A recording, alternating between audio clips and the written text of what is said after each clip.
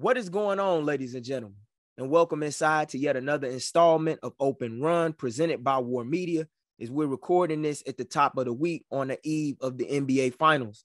I'm your host, Gabriel Wilkins, and I'm joined per usual beside my co-host and running mate, Josh Hicks, to discuss the mini series of events that have transpired the last several days and beyond across the hoops landscape. How's everything going, my man?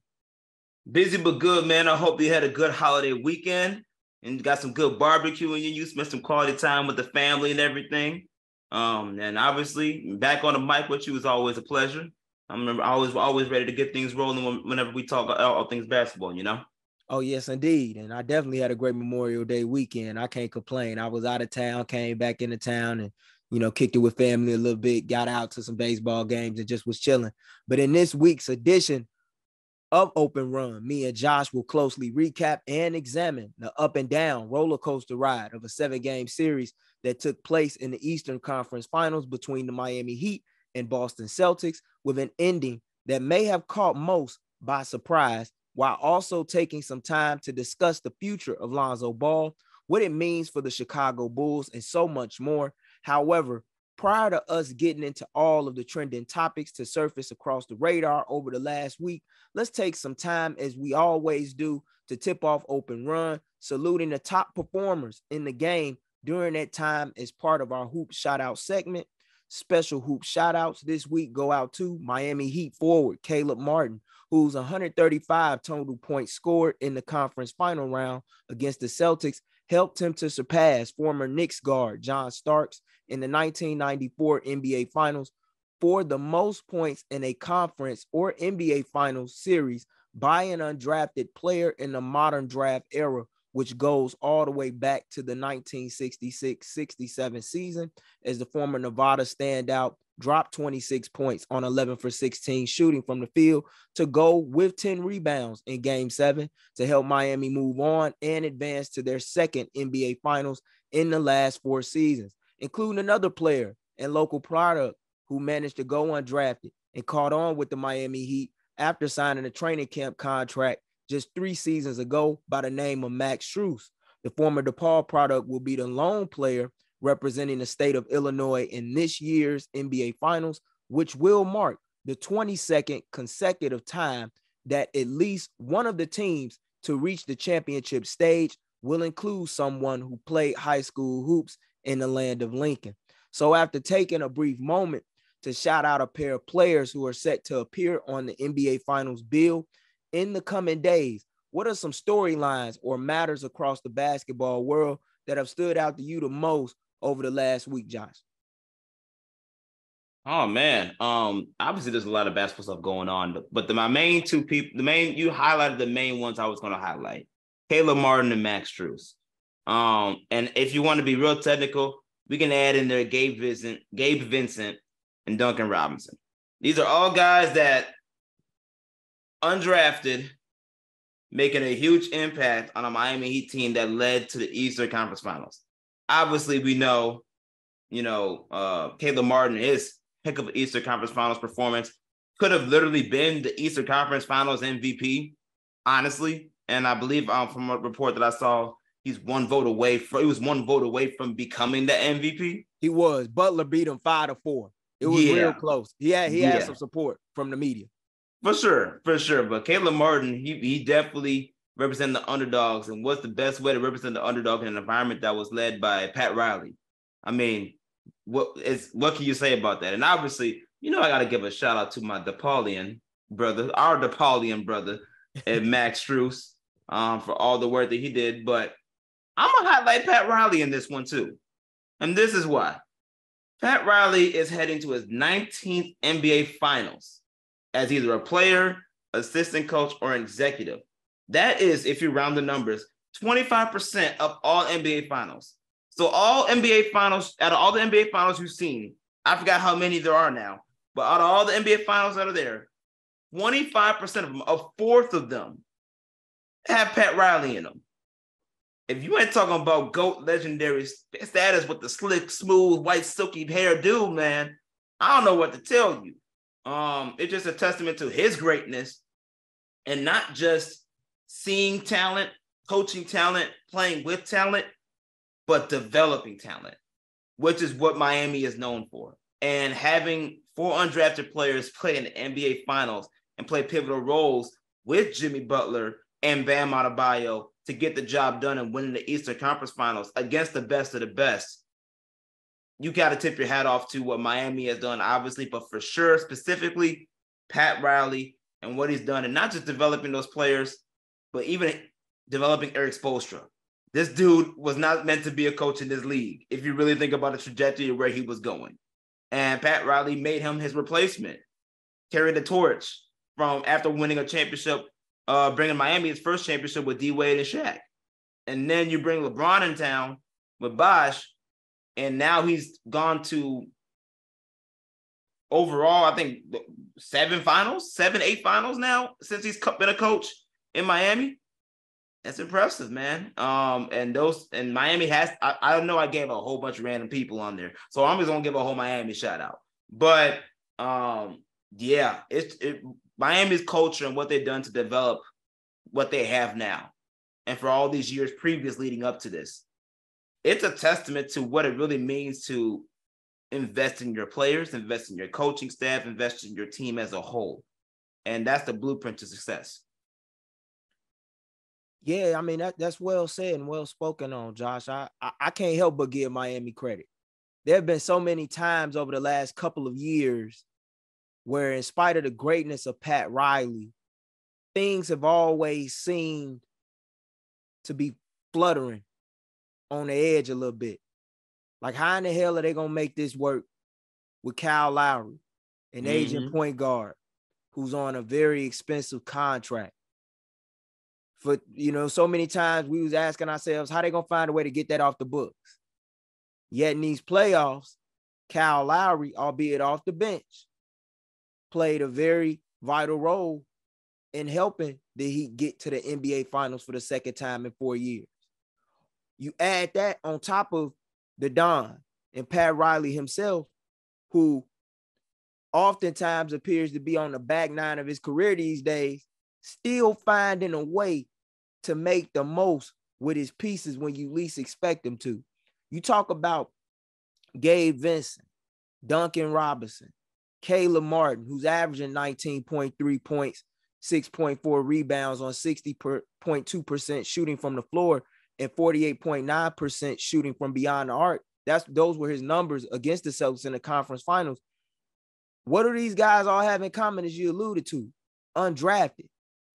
You go back to his days with the Knicks, where he was able to find an undrafted guard by the name of John Starks, who he had a dominant run with in the early 90s beside Patrick Ewing, and then a forward in Anthony Mason, who was also undrafted, rest in peace. And it's like this guy continues to find talent. And that's a testament to him and his scouting department and the personnel in Miami, who, as much as I hate to use that word, is a word that they've come to coin and define as their culture. And they making it work in everything, man. And I got to give them a lot of respect, man, because it ain't every day you see a number 8 seed get to the finals. And no disrespect to the 99 Knicks who did that, but that was during a lockout year. They did this within a full season. And there were so many times where you wondered whether or not they were going to even make it in as the 8th seed, losing to the Hawks in the play-in round, being within minutes away of losing the 8th seed against the Bulls in a winner-go-home scenario during the play-in tournament. Find a way to beat the best team in the Eastern Conference with the best record in all of basketball during the regular season, the Milwaukee Bucks. Then you have Boston you're up against Boston 3-0, and you somehow find a way, in spite of them making an impressive comeback nonetheless, to go behind enemy lines and still pull out a dub. A year after the opposite happened to you. I got to give him a lot of credit. And Caleb Martin, especially, I had to give a lot of credit. Like, he scored 254 total points thus far in these playoffs while shooting 56.6% from the floor and nearly 44% from 3 heading into these NBA finals, stepping up mightily following the injury to Tyler Hero in the opening round in which he broke his hand. And he could be on his way back come game 3 of the finals against the Denver Nuggets. But I don't know how you just let him creep up into your rotation with the way Caleb Martin's been playing, especially on the defensive end of the floor. And you put all that together, man, it's just impressive. And it just goes to show you how you just got to stay ready for your moment and your opportunity. Because what Caleb Martin has provided this team with is some size, some athleticism, and the ability to be a 3-and-D wing, which I alluded to in last week's show, was something that Miami didn't have the last time they went to the finals just a few years ago down in the bubble. So I've been very impressed with Miami, like fully, so I can't get mad at you for going on a rant about Miami and what they've been able to accomplish. But I also want to highlight the Chicago Sky in the WNBA, man. They currently out in action as we record this, taking on Ryan Howard and the Atlanta Dream out in College Park, boasting a 3-1 record through their first 3 games with the help of newcomers such as Marina Mabrey, who chipped in 23 in a win against the Dallas Wings, including Alana Smith, who added a double-double performance with 14 points and 12 rebounds to go alongside her 6 dimes to notch the first double-double in her WNBA career to date. Kalia Copper, she seems to be embracing her new role as the captain and face of this franchise following the departures of Courtney Vandersloot and Candace Parker this past offseason.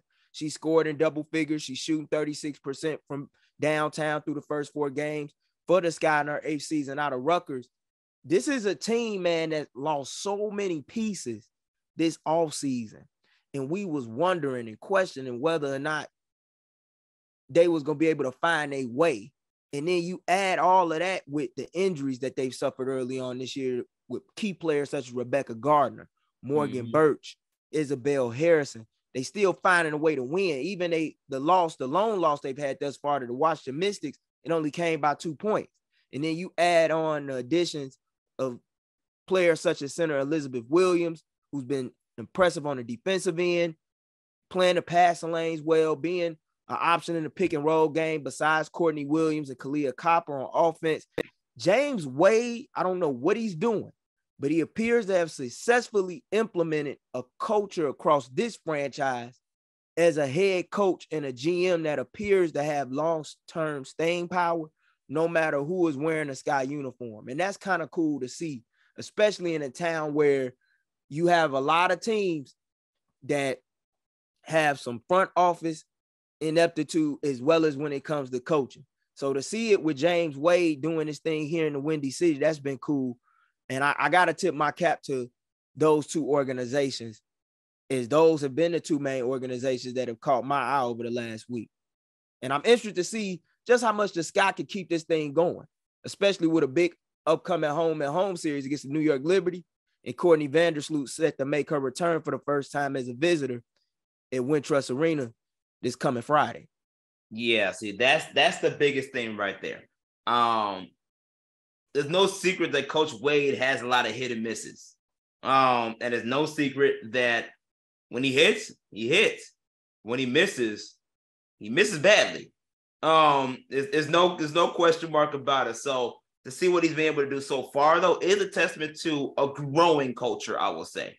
Because you're in a sense they're rebuilding off of what they lost.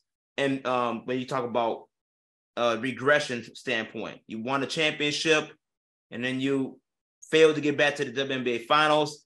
And this year you were still expected to be a top 10 team per se, but you were more on the falling out of that lower end of that. So far, so good.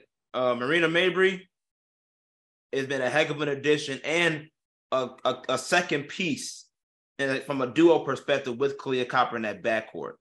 They're making not Dwayne Wade. They're making James Wade look like a genius out there, and that's great, especially and I think the addition of Courtney Williams helps a lot too, because they actually have a point guard that can be versatile on both ends of the floor. Yeah. That's making Dana Evans' job that much easier. So I think so far, like you said, it's good. It's great. From the few times I wasn't able to catch some Sky highlights, they look great. But man, you got a long season ahead of you, and the teams are only going to get better. You barely made hung never Washington, but you just talked about New York's coming in the building. New York's coming to town. Eventually, going to have Las Vegas coming to town, and all the other teams that are coming to they're not playing any games. So, can they maintain this? That's going to be the focus. I want to see if they can maintain this throughout the entire season in ways that they have been able to do in previous years. But so far, so good. Good start, considering that they are in a rebuild type of season or they're retooling heavily. I like to see what they're going to be doing moving forward. I agree. And even though it seems like a rebuild in the grand scheme because of the players that they lost, such as Courtney Vandersloot, Candace Parker, Allie Quigley, who decided to sit out the 2023 WNBA season and was a longtime member of the Sky and a vital contributor, especially with her three-point shooting.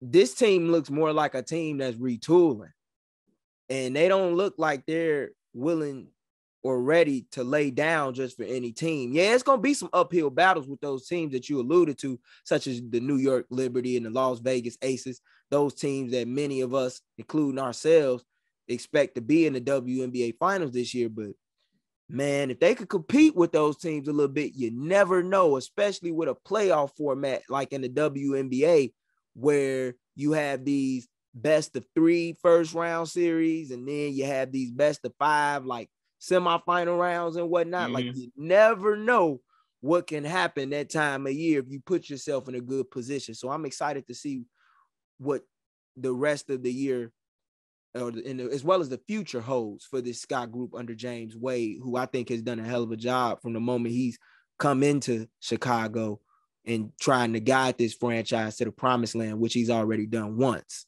in his career to date. But I want to move on and discuss the Miami Heat, team that we talked about that impressed us the most in a series that had the makings of an epic comeback film by the Boston Celtics after erasing a 3-0 lead by the Miami Heat by way of winning 2 straight games with their backs against the wall. Things appeared to be falling in line for fans to witness the first 3-0 comeback in the history of the league. Yet in spite of an incredible Game 6 down in South Beach, thanks to the late heroics of Derek White's follow-up bucket at the buzzer, shortly after Marcus Smart's missed 3-point attempt that would help the C's draw even in the series and force a Game 7 back in Boston after capturing 2 out of their 3 straight wins on the road to rally back in it. Their valiant effort would not be enough as the C's would fall prey to key injuries to the likes of their own Game 6 hero in White, Jason Tatum, and Rob Williams, and continue to have trouble with a Heat zone defense that was able to find a way to help them avoid being on the wrong side of history as Miami captured a 19-point win behind enemy lines at the TD Garden to return the favor in which the Celtics handed them in the same scenario a season ago in a winner-take-all Game 7 of the Eastern Conference Finals. Jimmy Butler, who averaged 24.7 points, 7.6 rebounds, and 6.1 assists per game through the 7 hard-fought battles against the Celtics, earned the Larry Bird Trophy, capturing MVP honors of the Eastern Conference Finals. Josh, let's just cut to the chase, bro. What are your key takeaways from this year's Eastern Conference Finals matchup in which the Heat and Celtics met up for the 3rd time in the last 4 years and featured a road team finding a way to win in a Game 7 for the 2nd straight year, albeit under crazier circumstances this time around? 2 things. One with Miami, they're grown. They've grown. This ain't the Miami of last year. And then 2, Boston, they have more growing up to do. Because when you think about Miami,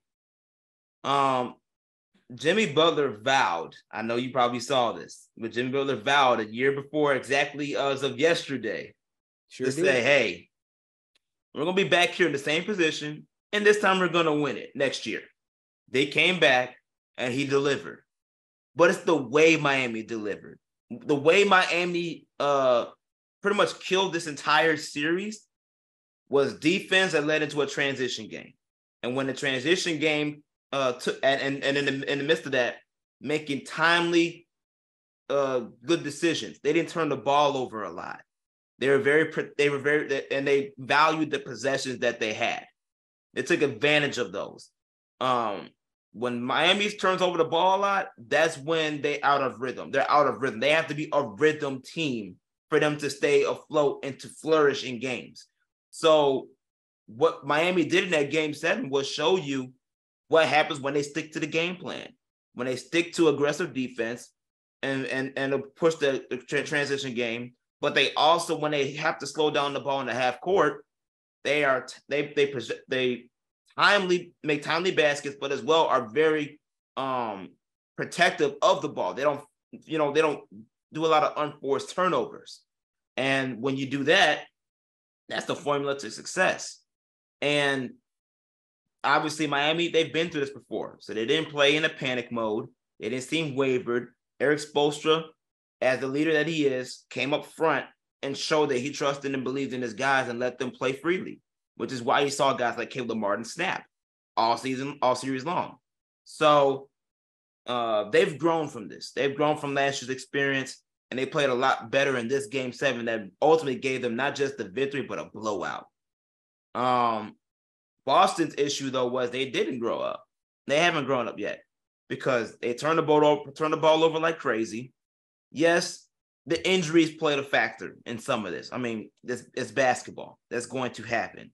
However, they deviated from what they were good at because of the injuries, and that's not how the game plan should be. Jason Tatum was not as aggressive and when after his ankle injury, and that hurt Boston's flow. But Jaylen Brown, being the All-NBA player that he is, he couldn't step up in ways that he's used to. He didn't come through, and he had 8 turnovers. So that really hurt Boston too. And on top of obviously they didn't value the ball as much because they had so many turnovers. But this is where the growing pains of Joe Mazzulla kicks in, because Boston was 0 for 12 in the beginning of the game from 3.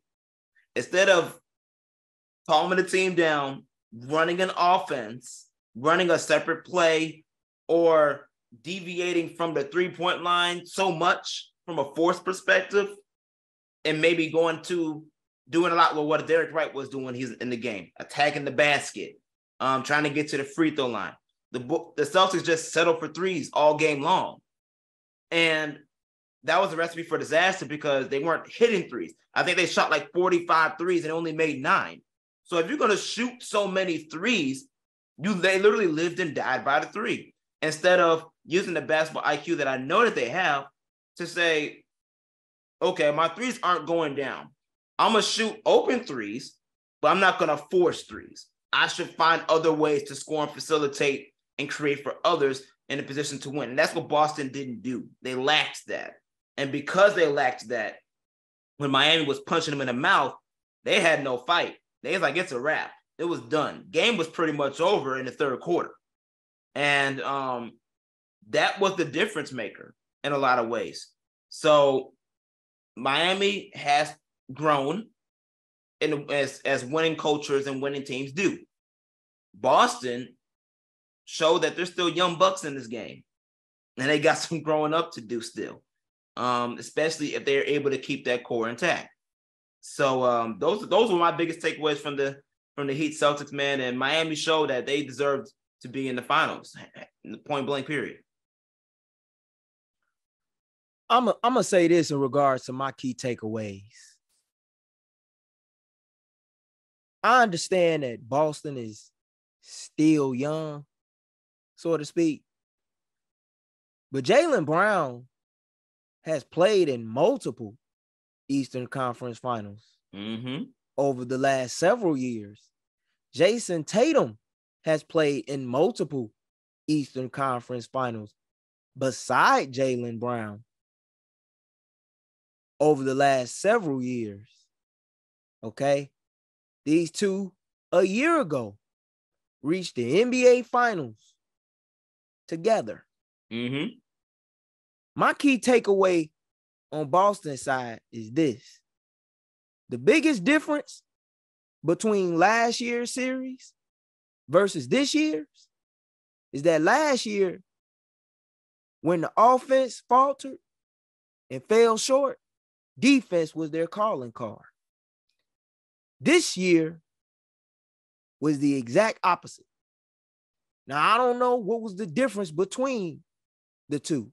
Maybe it was Ime Udoka philosophy versus Joe Mazzulla's philosophy, who I believe deserves a ton of credit for encouraging his guys to fight back, because about a week ago, this series looked very ugly.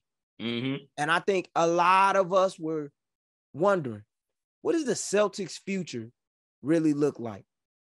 However, I think we have a little bit more optimism when it comes to Mazzulla moving forward, that his job for the meantime is at least safe. Mm-hmm. But it's the same old thing, just a different day with Boston. This team has grown up. But the problem with this team, as great as they are, they oftentimes beat themselves with things that you said the Heat didn't do in this series, which was commit too many unforced turnovers. Boston did that. Failure to capitalize on converting open three-point shots. Mm-hmm. Miami went from being one of the worst three-point shooting teams in the regular season to being among the best of the best in this playoff run. Only the Denver Nuggets have shot the three-point ball better. And as you see, those two teams are in the finals. If you're going to live by the three ball, you got to be willing to die by it. They died by it. But the problem is that when they died by it, when they decided to die by it, they were playing the game that the Miami Heat wanted them to play. Yep. Which is why they run what? The infamous 2-3 zone. When they put that zone in the second quarter, instead of trying to move the ball, which is what the Celtics do when their offense is humming, and allowing that ball to find an open man for a clean look, which is usually converted more often than it's not, they stop moving the ball. Why? Because as Malcolm Brogdon alluded to in the press conference to cap off Game 7, nobody out there trusted one another. And it showed. He didn't even have to say it for me to know it, because it showed. And I got some numbers for you, man, that is really startling to me when it comes to the Celtics' inability to bust a zone. And this is from NBA.com. According to Synergy tracking, the Celtics scored just 19 points on 34 zone possessions. They only really had like one good zone possession with multiple drives through the seams, which led to like an in-rhythm tray ball for Jaylen Brown. But those were few and far between because they often shot shots off of what? Minimal ball movement. And when you struggling that bad on the offensive side of the ball, the way you letting it affect your defense, the one calling card that you had a season ago and that made you go from a team that so many of us had questions about to saying, you know what? This is the best damn team in the Eastern Conference right now. And they the best team in the playoffs, and they're going to win a championship. We didn't see that this year.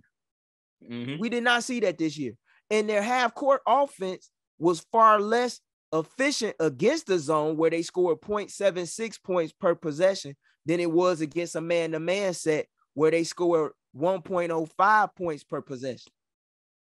And that's data according to Synergy Track. And that was for this series total. And when you know the way in which Miami likes to play the zone, this is something they've been utilizing for years. I can't understand for the life of me why these NBA teams won't seek to adjust to it. Because beating a 2-3 zone, and I know you know this, having played the game for yourself, Josh, when you got talent, it ain't that damn hard to beat.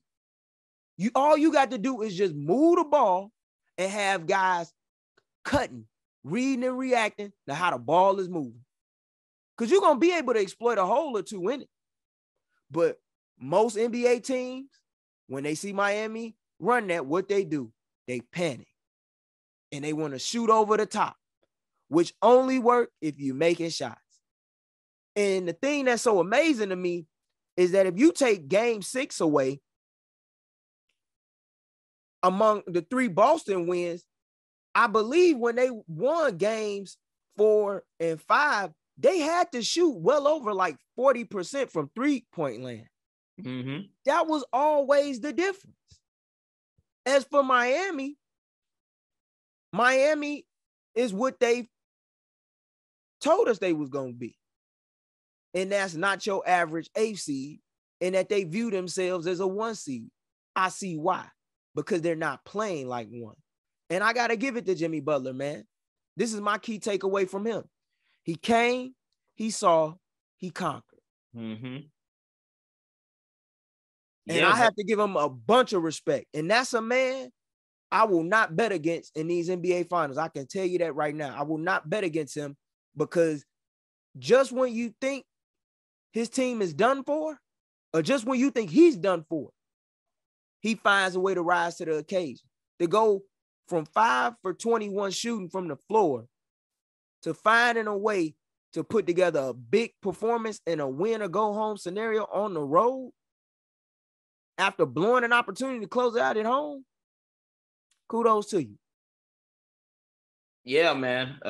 Jimmy Butler is no joke. I still get peeved that the Bulls got rid of him for scraps, but that's neither here nor there. Everything you said obviously it's spot on, but that alludes to, in some cases, coaching. You have to be able to prep your guys for those type of things. Miami is known at times to play 2-3 zone. It's you can scout it. It's right there. They did it earlier in the series.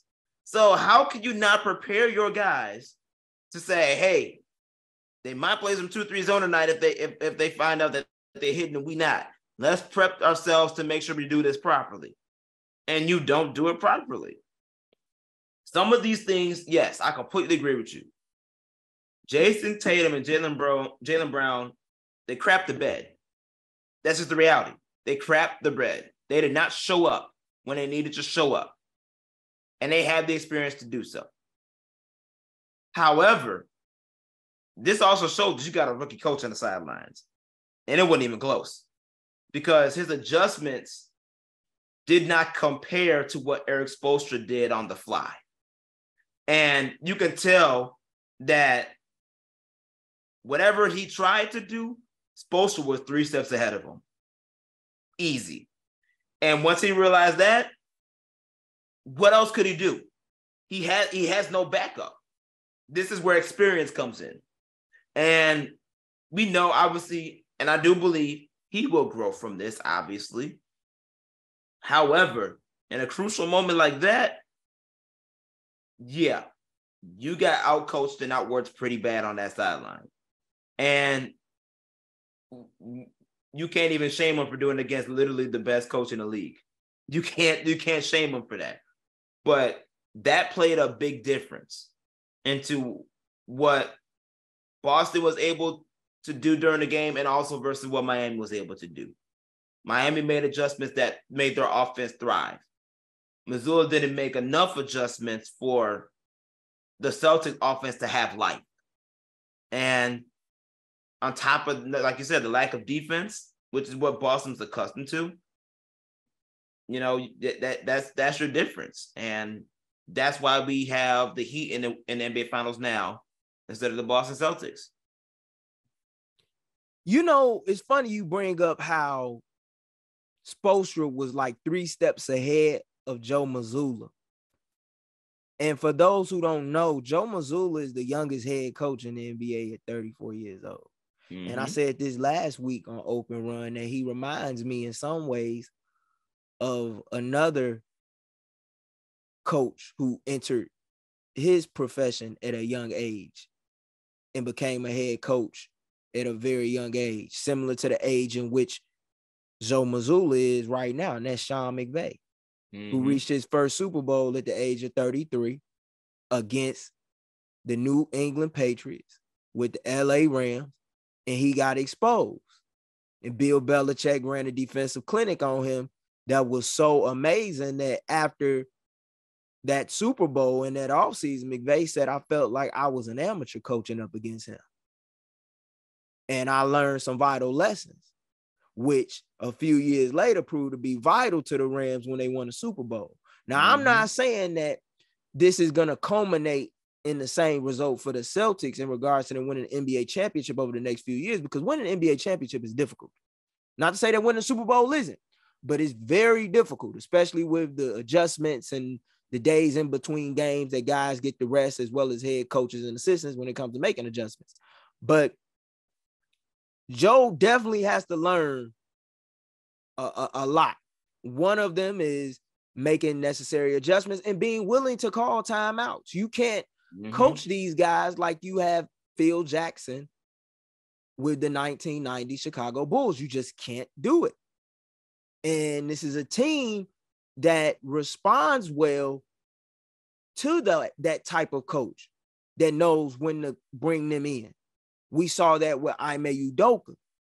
But I don't want to take anything away from Joe Mazzulla, because for a guy who was thrown into the fire just a couple of weeks before the regular season and told to take over the reins as the head coach on an interim basis, to do what he did with this group was nothing short of phenomenal for me. You know, and I have to give him his credit, because when you're going up against Eric Spoelstra, who's one of the top coaches in the history of this game, and this your first rodeo, it ain't going to be easy. But I think he put up a valiant effort. And I want to ask you a question in regards to the Boston Celtics, man, a team that we thought was buried underwater last week. And we discussed whether or not Jaylen Brown and Jason Tatum could work as a parent and whether or not Joe Mazzulla's job is safe. But after seeing what you did from this Celtics team over the past week, who fought back from a 3-0 deficit, nearly became the first team ever to accomplish what many deem to be the impossible, what direction do you believe that Boston should go in now? We've been hearing reports from Shams Charania over the last 24 hours or so that they're going to seek to add some veteran coaches, specifically former head coaches, on the bench to help Mazzulla out a little bit, which I think could be helpful. But from a roster standpoint, man, like, what you think this team is missing? Because last year I saw a team, man, that lost in 6 games to the Golden State Warriors in the NBA Finals, and I thought they were a better team. I just thought they lost to the more experienced team. I think that happened the second year as well, except one round short of the finals in the Eastern Conference Finals against the Miami Heat. Yeah, that's the surprising thing for me, because the reality is you pretty much had the same roster last year when you went to the finals as you came in this year, minus maybe Malcolm Brogdon and Blake Griffin. Yeah, and Blake Griffin. So because of that, me personally, I don't think it's a roster issue. I think they're set. I think at the end of the day, that adjustment from a head coach perspective really nipped them in the bud in moments when it counted the most. Because as much as Joe Mazzulla is still learning this position, it's a difference between someone that, you know, has the rep that he has with top tier talents and gained respect from the superstars of this franchise. They respond differently to someone who just got elevated. And the main guy that they really trusted is not there anymore. That takes time. Because now as stars, you didn't have to question Ime Udoka and what he knows. We knew coming into him accepting the Boston job in the first place, he was going to work well with this squad. And he's shown that he was going to work well with the squad. That was a given. But Joe Mazzulla, he's just coming off the bench. As someone that has played the game, it's a lot different when you're accustomed to one voice that you highly respect versus when that voice is taken away and you got to listen to somebody else on that bench that you may or may not have respect for. There's a difference. and how you respond and how you play. It's going to take time for Missoula to gain that voice back, to earn that voice, because it's different from when you come with someone like Ime Udoka and the track record that he has. In the first year, applying that pressure of winning, of going to the finals and being 2 games away from winning a championship. That's different than then this new guy coming in, and he's young, and it's his very first experience. So you're talking about that type of a head coach with what you just mentioned earlier. 2 superstars has been to at least 2 Eastern Conference Finals already. That's a whole different ball game. So I think the biggest thing is what Boston said they're going to do from the recent reports. Give Joe Mazzulla some help on that bench. Give him some veteran leadership. Give him some guidance, because you've committed to this guy in the long term now. This means you need to develop him as a coach. Why not bring the best that's available to help assist him in that journey, knowing that with the stars that you already have and the roster you already have is already a championship-made roster. You don't have to do many changes to it. And you have and unless you re-sign Jaylen Brown, you're going to have everybody coming back next year. And be there for, I believe, multiple seasons. So you're pretty much solidified. That's good. You already got the championship roster there. You need to get the championship leadership straight. Because that's a gap. Whether people see it or not, that's a huge gap between Mazzulla and Ime, even though Ime only did it in his first year. That's a huge gap. And from a player's perspective, that's tough to deal with. So that's the biggest thing that Boston, to me, has to handle. Man, I've been thinking as you was making your points, and it's well said and thought out. But like, Boston done been to the Eastern Conference Finals, I want to say 4 out of the last 6 years. If you include their run in 2018, when they lost to the Cavaliers during LeBron's last year in Cleveland in 7 games. Then they got to the conference finals down in the bubble in 2020, where they lost to the Heat in 6. And then they got there last year where they finally got over the hump and beat the Heat in 7. And then this year when they lost to the Heat in 7, despite coming back from a 3-0 deficit. I know that the majority of the roster will be kept intact, and rightfully so. I understand the reason as to why. I do believe that they will seek to re-sign Jaylen Brown. And as long as Jaylen Brown wants to be there, I believe that they can get that done. Now, if he doesn't, that's a different story, and that'll be an all-season saga that a lot of people should be interested in following. But with that said, when you talk about the direction that they should go in, I really don't know. That, to me, that's the $1 million question. Like, how can Brad Stevens improve this roster? I know that they were missing Danilo Gallinari, who tore his ACL and was expected to be a big presence for that second unit to supply them with some shooting. But the thing that's going to be interesting to see is what new offensive wrinkles that they seek to add come next season. Because whatever they do, they can't be such a one-dimensional offense to where they rely so much on scoring from beyond the arc that if they're unable to do it, that it takes away from the thing that makes them so great. And you see get opened up when they are making shots, and that's running the floor and getting buckets out in transition. Because all that gets like swatted out when they're not able to make threes at a high volume. And the thing that is like crazy to me is that they didn't have a counter at all. And Eric Spoelstra said it in game 2 or after game 2 when he was encouraging his team to weather a Boston run. He said, if they're not making threes, they can't win. And, you know, to me, that's been the story of this whole Celtics era currently.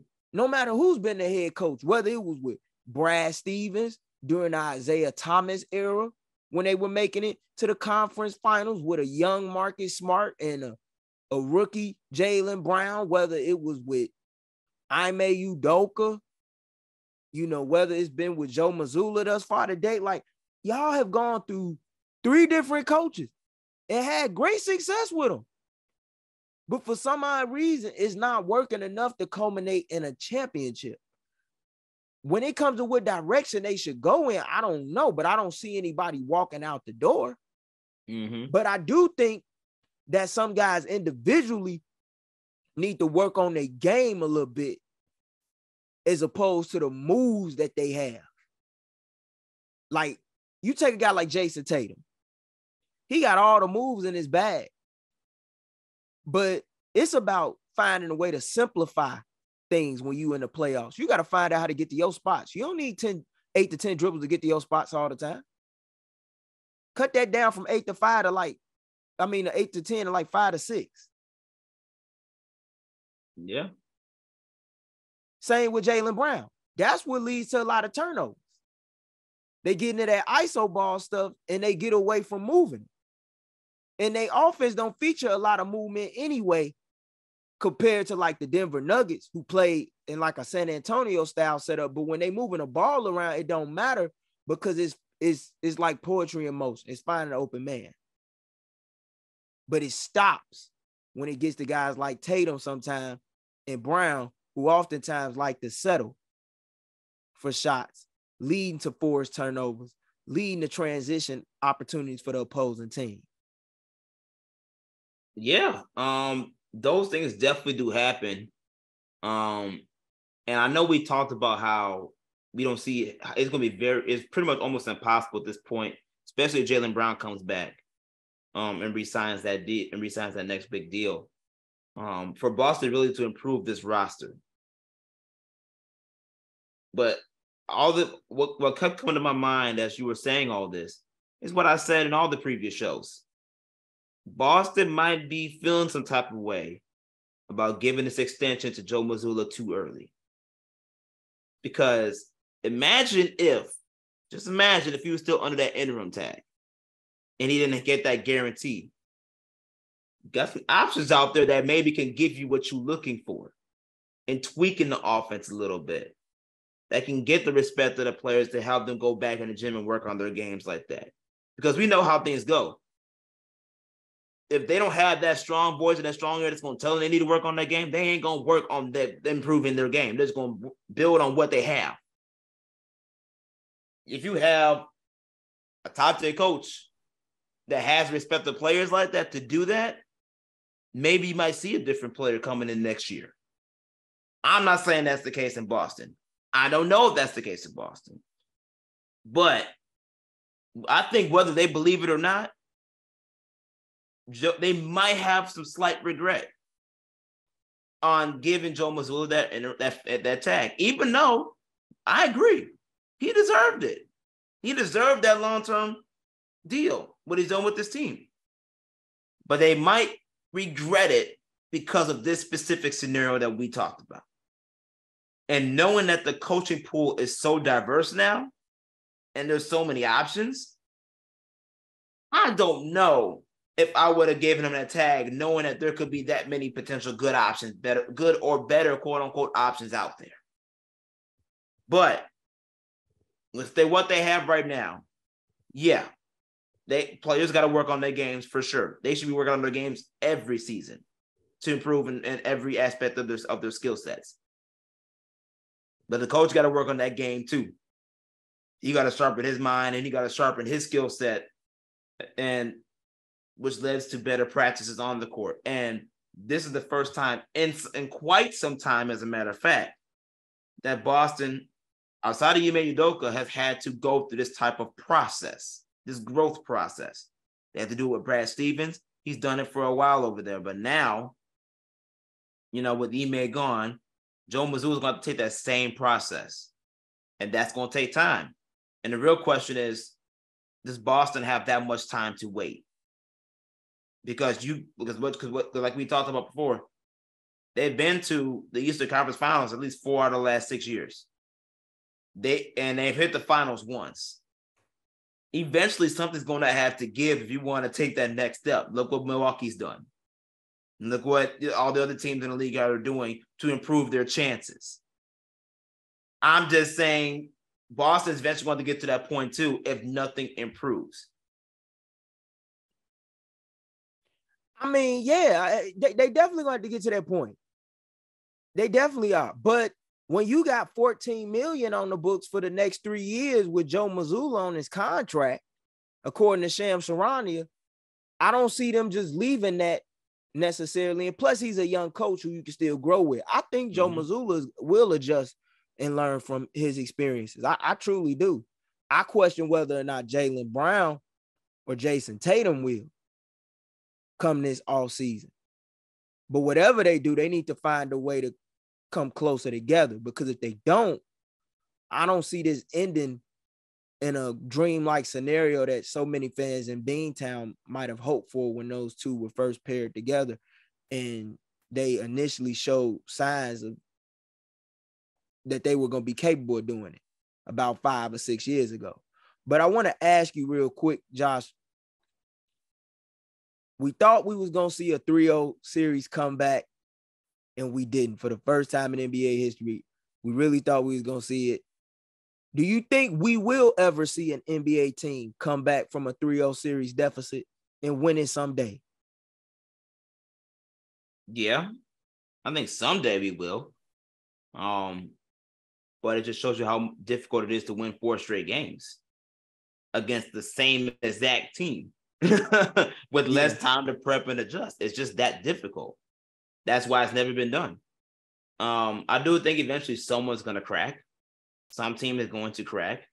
And, you can pretty much argue that if it was any other team outside of Miami, you might have seen that. But I don't know how soon it's going to happen. I just don't know how soon it's going to happen, but I think it can definitely still be done. I feel you. Me, I think it'll happen someday.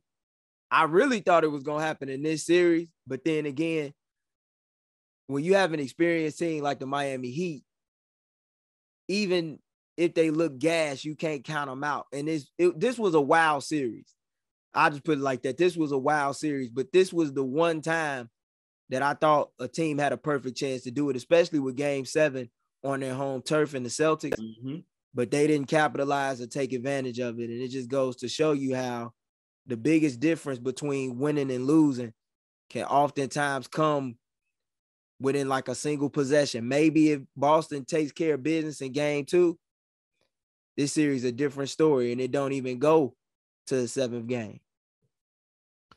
But I want to move on and discuss some recent news around the league, specifically regarding the head coaching carousel.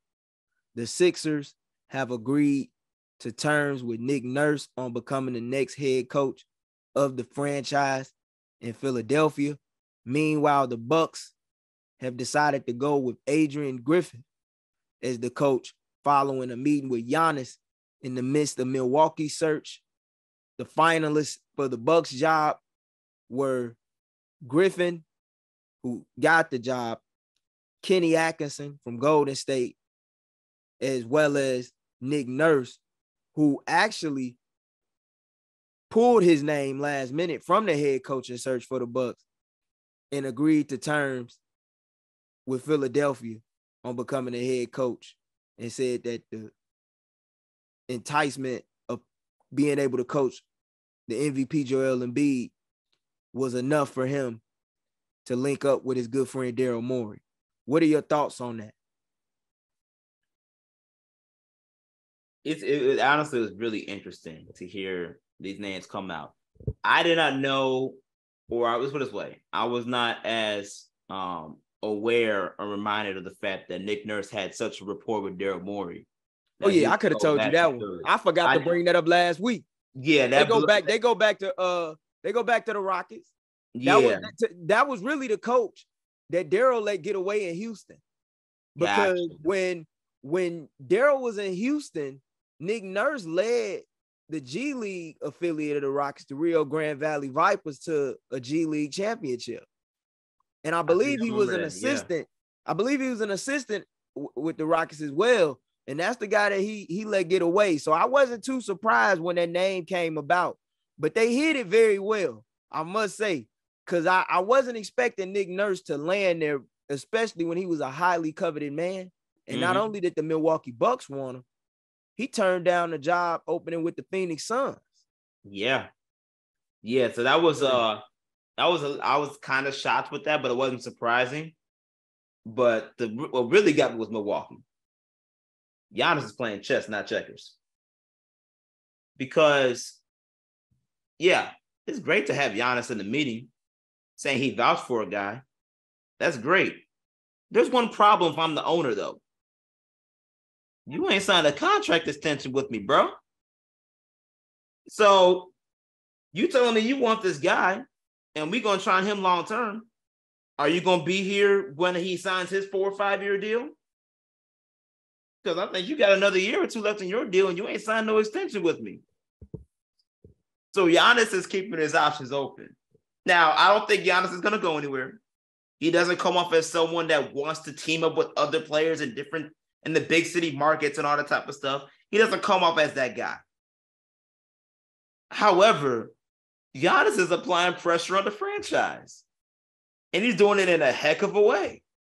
It started with him being slightly publicly open and saying that I didn't agree with Mike Budenholzer and how he handled that Miami Heat series. You know, just letting it known that, you know, he messed this up. It's time for him to go. Knowing that he was on a hot seat previously. And then you in a meeting with him, Adrian Griffin, who, by the way, before his situation a few years ago, was actually in the running for a lot of top head coaching positions, including Chicago. So he was already known to be a good coach that was deserving of a head coaching job. Giannis vouches for him, doesn't surprise me. That's actually perfectly fine. But I know in the back of my mind, he's saying is I want to see what he's going to do. I got a couple of years here, a year or two left. I want to see how this is going to go. Because I vouch for him, but I want to see how ownership is going to continue to build this roster. I want to see how they're going to continue to get things moving forward. Because if I don't sign an extension, I'm free, and that's going to be put in the off. He's already showing that this offseason, I'm not playing no more games. I'm trying to get back to the finals. And that type of pressure, obviously Milwaukee is going to do whatever it takes to get the job done, which is why they asked for Giannis's approval on this guy. But Giannis is playing chess, not checkers. Don't get it twisted. It's not like Giannis is dying to play with this guy.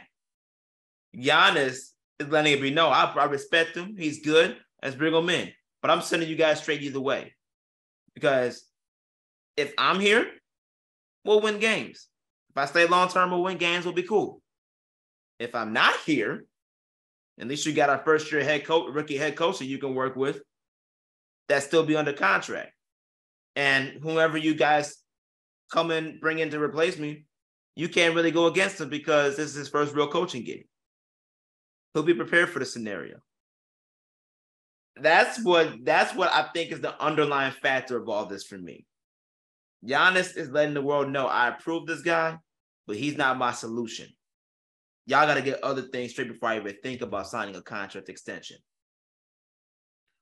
I'm not worried about him not signing a contract extension. I'll tell you why. I don't see Giannis, who has 2 years left on his deal, 3 if you include the player option, which the player option years I have in front of me will be going into the 25-26 season, in which he's projected to make $51.9 million. I don't see him walking away from that. Now, he could probably request a trade if he wanted, and I think Milwaukee would easily honor his request, considering the fact that he signed an extension there prior to them winning a championship and decided not to even hit the free agency market. However, when I look at the fact that he hasn't signed an extension, that don't bother me as much because, one, the Bucks have shown a strong commitment to Giannis, I feel like, with this head coach and hiring. Anytime you able to say as a star player, I got a chance to meet with the top 3 finalists for the job personally and sit down and have conversations with them, Most stars can't say that. Yep. You know, when you got that type of leverage, that's pretty cool as a superstar in the league. And that's really what it means, is that you a true superstar and the franchise values your partnership. And I think Milwaukee is smart enough to know that they have to do everything in their power to make this work. Like, they're going into, I think this season they had the third highest payroll in all of basketball. That's rare. To put that into perspective for some of you fans that don't pay attention to salary cap numbers, they spend more money than the Bulls did.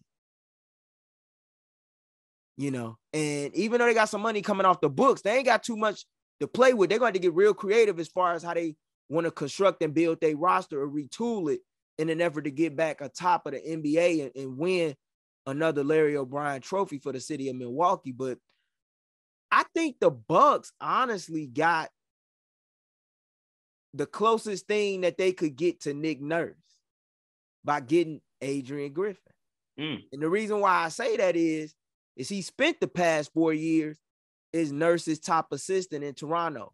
Yep. He's getting his first head coaching job, and he comes with a reputation as a high-level defensive coach, which is something that the Bucks value mightily, and we know them to value very well, as they've been among one of the game's top defense for the last several years under the Mike Budenholzer era prior to his departure.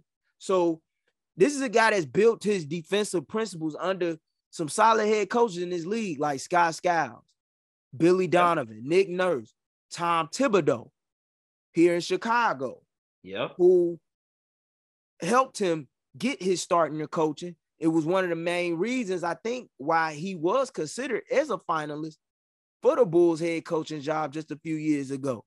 He also has a history with John Horst, who is the Bucks GM, who was in the front office when Griffin started his coaching career in Milwaukee. And like I said, this man done climbed up. And one thing I do like about the Adrian Griffin hire, he's good when it comes to working with guys. Yeah. On skills. Like, he played a big part in helping Jimmy Butler behind the scenes. A lot of people don't know that, man. Pascal Siakam as well. So I'm very excited to see what he could do with Giannis. And I think the Bucks may have struck gold with Adrian Griffin. It still remains to be seen, but I think that they may have found a way to make this work. And as far as, you know, things go with Nick Nurse, I'm very curious to see that one. And I'll tell you why.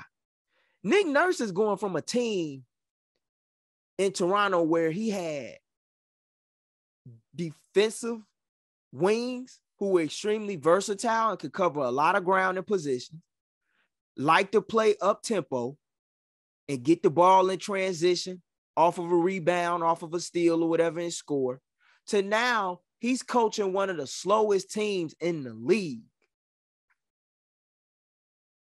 And this is going to be a style adjustment.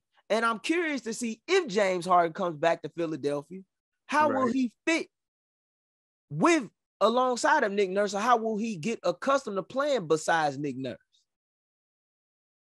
I'm very interested to see how that's going to work, because to go from a team that's very athletic and loves to get up and down to a team that's among the bottom half of the league in pace, man, how you going to make that work?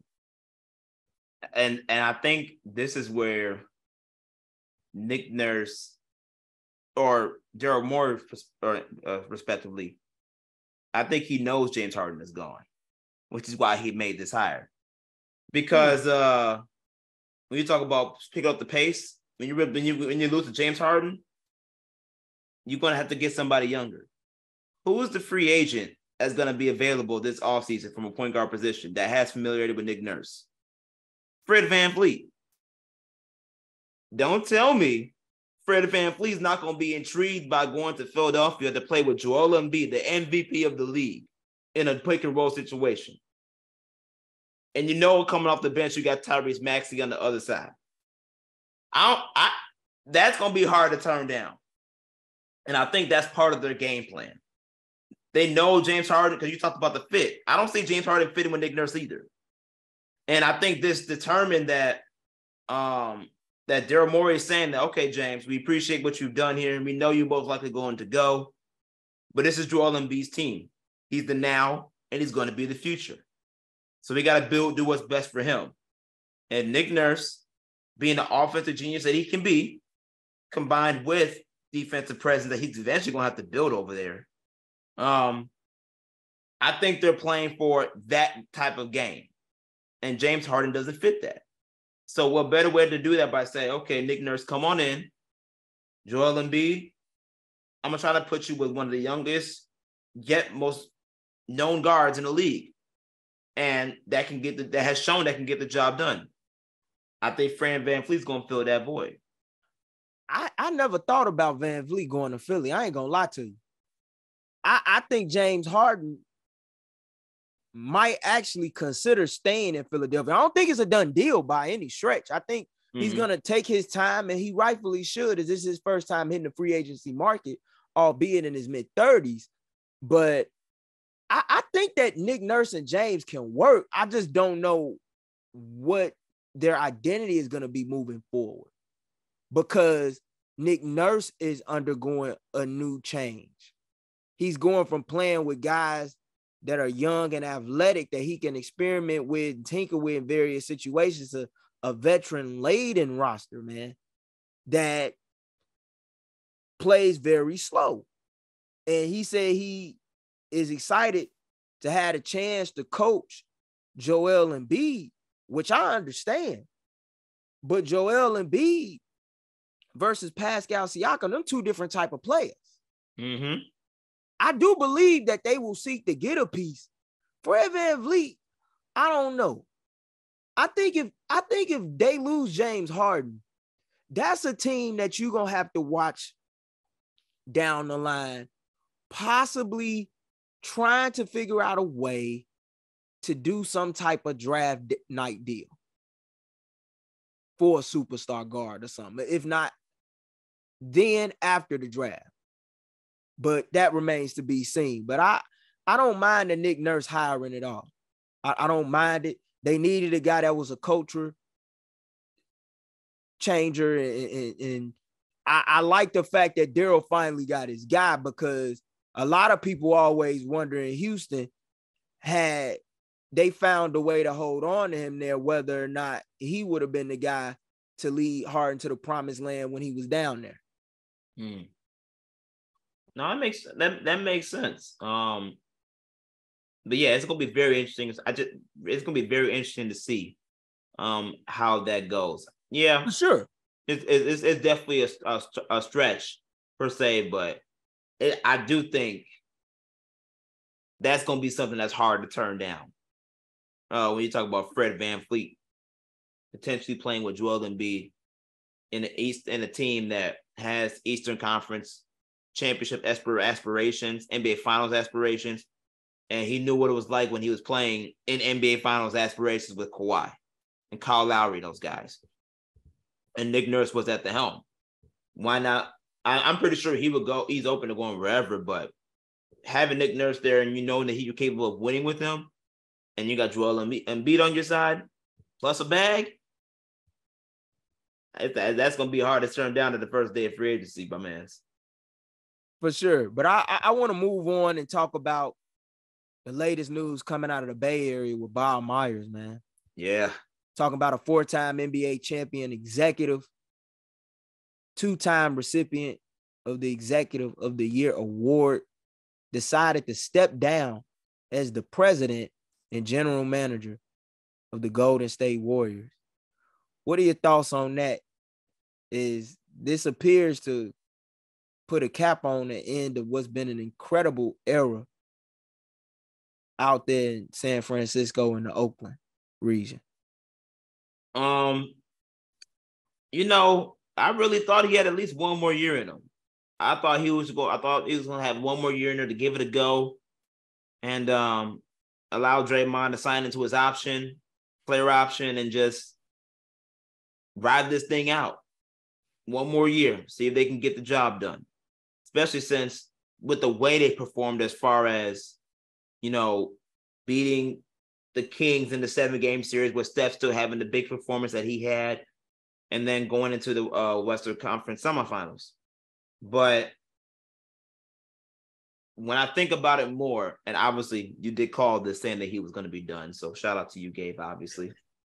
When I think about it more, he was doing the Warriors a service. He was doing them a service. He allowed himself to move out the way a year in advance. So that way the new guy that comes in, whoever takes charge, can make the decisions that he knew he would have to make, but he didn't want to make. If he was there, he would have kept the core. He would have asked to go over the luxury tax again. He would have probably gave Draymond a new deal, Clay a new deal. Let's run this shit back. That's not a guarantee now. And because it's not a guarantee, and the Warriors have shown that they could be compatible with that core, but the wearing and tearing, the years are catching up to them.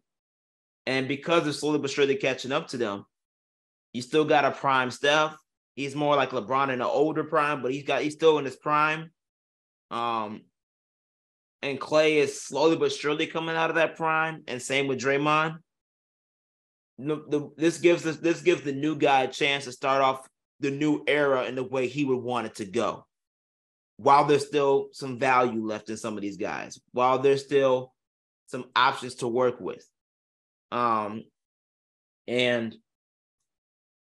I'm not sure Bob Myers at this point would have made those type of choices, because he's so endeared to those guys that he helped put together and draft from the beginning and won 4 championships with. That would have been tough for him to do.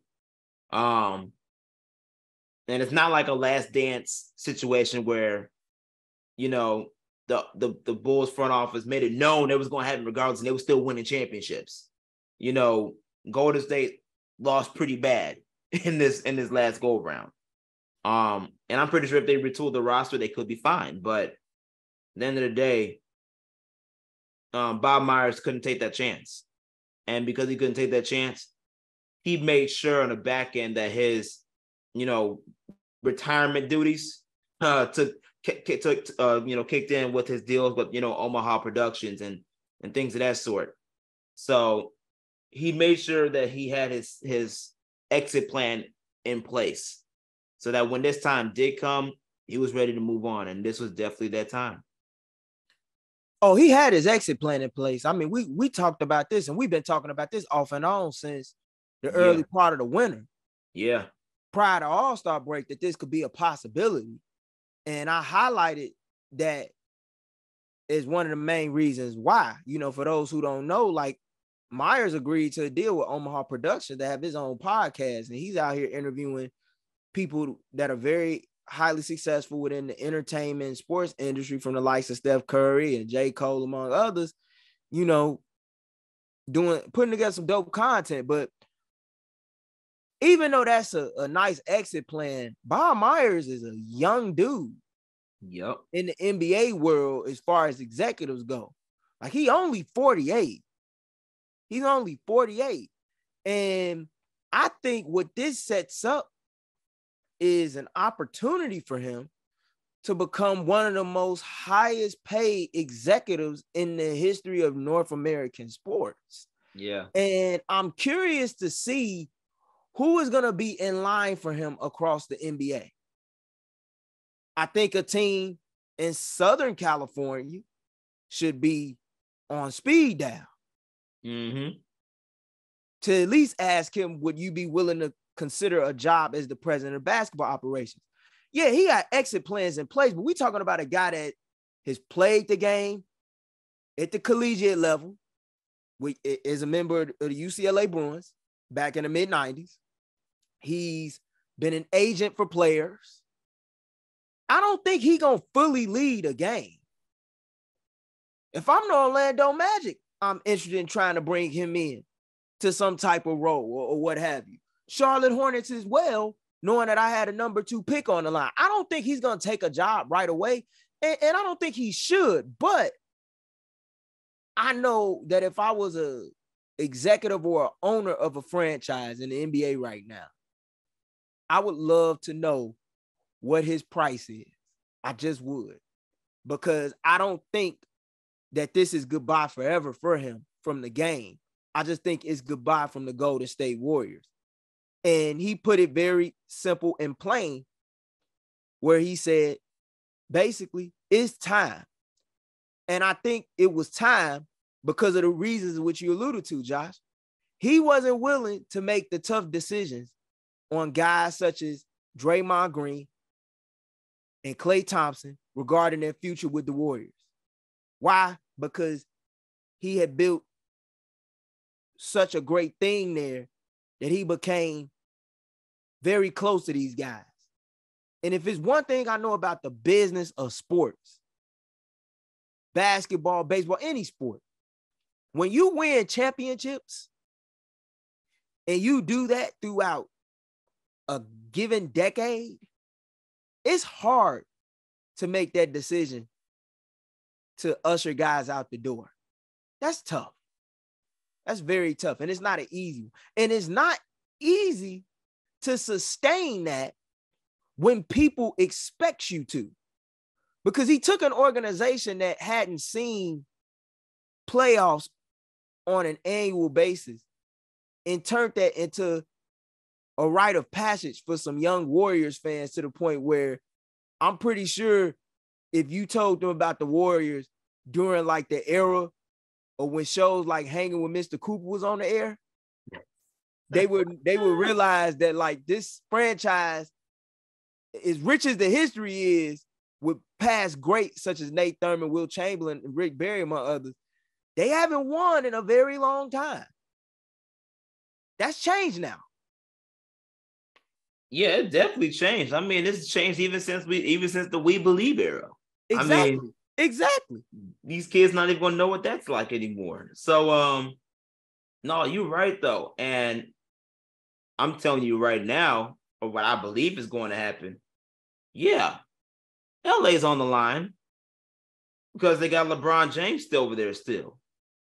And and with what's been going on with them, he's like, I know he's gonna be like, I need a change. Because you want me to retire, I can retire out of this thing in 2 years. The pressure. I could definitely see LA trying to make a move for him and things of that sort. Or just any team in general. I would not be surprised if he does come back to another team, whatever that looks like. Because outside of all the reasons you just mentioned, we have to be mindful of the fact that there's one particular reason that worked in Golden State's favor. There's a guy named Jerry West that served as a consultant or advisor with the Warriors and Bob Myers at one point, before he transitioned to the Clippers, the Clippers in LA, and started rebuilding the Clippers brand. I'm pretty sure Bob Myers has a thing or two of what it means to be an advisor. He learned that from Jerry West, because that led to championships. I'm pretty sure he would not mind doing that type of role, advising teams to go after certain players to certain teams and use certain connections that he has to rebuild a dying franchise. That's a given. That's a new challenge that I think he would love to embrace. And Jerry West clearly was in his office giving him the blueprint. So I can see that taking place as well. And we shouldn't really put it past him if that was to take place. I think he'll take a year off, build his Omaha Productions, podcast, and all the things he's doing off the court. But yeah, them calls are going to come. Teams like maybe Toronto, once they figure out what Masai New Jersey is going to do, or if they're going to or if he goes to another team. It's a lot of options out there that for him. I wish the Bulls was on the phone. I wish the Bulls would give him a call. He could take John Paxson's spot any day. But at the end of the day, he is going to have a plethora of options at his feet. And he gets to, rightfully so, choose whatever one works best for him. Yeah, there's a lot of rumors you could spread about where he could go and if he was even to come back into the game. But the best thing about it is he put himself in the best position to do so, which is something not a lot of executives would do at the times that they're doing it. He did it at just the right time. Yeah, I agree. And speaking of the Bulls, I want to transition right now into a discussion involving recent reports surrounding Lonzo Ball's future. There was a report that dropped over the weekend, courtesy of 670 The Scores, Dan Bernstein, where he said on the Organizations Wins Championships podcast that the Bulls privately believe that Lonzo Ball's playing days are over and that they fear the worst in regard to the former lottery draft pick's ailing left knee. What are your thoughts on that, Josh? I think that this is something that a lot of fans have been thinking about here in Chicago over the last couple of years after, you get these reports saying, well, he had surgery and he had to get another surgery. Sometimes he's, like they said, like he's not even able to like run, all this. Like, what are your thoughts on these recent reports, man, that sound so depressing that it in some ways, even if you have no attachment to sports in Chicago, you can't help but feel for this guy? Yes, it's a gloomy situation, unfortunately, and it doesn't help that you have no picks in this draft, and you talk about trading and you're not willing to, at least at this point, be so openly public to saying that you can trade certain people to get the point guard that you want. And you ain't got no money, you ain't got no cap space, and there's no clear direction about where the Bulls are going to go with this thing. So, at this present moment, it's very up in the air and unfortunate for the Bulls, and I don't think they're going to have a chance to solve it in the way that they want to, especially since talks are looming that they're trying to bring back Vucevic. They started those discussions already. So, it's unfortunate. I hate that he has to go through this, because he was honestly the perfect fit for what Billy Donovan was trying to do in Chicago. And it's like that just withered away. But I don't think his career is fully done. I think he would have to change his game. Talked to Brandon Roy about this at the draft lottery. And this is someone that, was a star in his league, an all-star on top of it, that his career got short at 27 because of all the nailing knee injuries that he went through. And he had similar surgeries to what Lonzo had to go through. He said there's still hope for this kid because he's young. And he said that he doesn't have to move in the way that he himself did. Brandon Roy couldn't fathom with the fact that he will not be all-star Brandon Roy anymore. And because of that, he didn't want to hear it from the public and the media. It was the driving force to him exiting the league early. He admitted that, he could have played on teams still, been a help and a resource, didn't have to play all the minutes, etc., still be a key force off the bench, but he turned it down because of his internal issues. If Lonzo Ball doesn't have that mentality with Brandon Roy, which I don't believe he does, I think he's like, as long as I want to get on the court as much as I can, he can change his game and ride this thing out and have a 15-year career still. He just won't be able to play 40 minutes a game. He won't be able to, be as athletic as he used to be. He have to be more precise. He have to be smarter on the angles that he takes defensively. He has to be he'll have to amplify his floor general role that he already has been doing. He have to take it to another level. He will have to improve his jump shot. Yes, going into when he was in the season that first year with the Bulls, he was shooting 40% from three before he got hurt. He will have to improve on that. And develop a mid-range game, not just a three-point game, but a mid-range game. Because when you do a lot more pick and roll, you're going to have to be able to, they're going to leave that space for you to flourish. He's going to have to take advantage of that. He might also have to improve himself and get himself a floating jump shot, which he's not known for having. So he would have to adjust his game. The player that Brandon Roy said that he would highly advise Lonzo Ball to look at when you talk about adjusting his game like that, if he was to talk to him, was Andre Miller. That's a veteran point guard that was a floor general, and he may not have been the most athletic guy, but he was precise on both ends of the floor, and he got the job done. That's something that Lonzo Ball can still do in this league at 6'7" and a point guard on top of that. That's still possible. But he has to be willing to accept that and adjust his game to move toward that, knowing that this is going to be a last time he's going to get a big payday and play at the level that we know that he could have been playing at. Now, when it comes to the Bulls, yeah, it's unfortunate because you need it now. You have no other solutions. You went all in on this core, and it's now vanishing in front of you. It's vanishing in front of your fingertips. And I can see why they want to hang on and try to make this work. But until you make some major moves to your roster to bring in a point guard you highly feel that is young, athletic, or even if it's a veteran point guard that can fit the salary cap space necessary to bring that type of player in, the Bulls are stuck. And if they had a top 3 or 4 pick in this draft, that would have changed everything. Because you could have done some moving around. You could have got Scoot Henderson as your point guard, or you could have used that pick to get somebody else.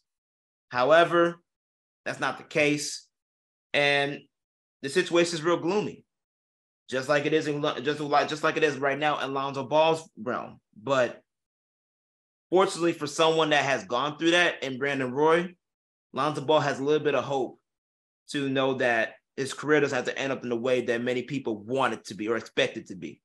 And that's a saving grace that I think that can benefit him.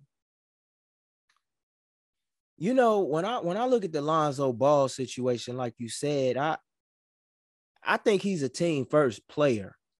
Lonzo's a guy that is very special. He doesn't really have to dominate a game by scoring.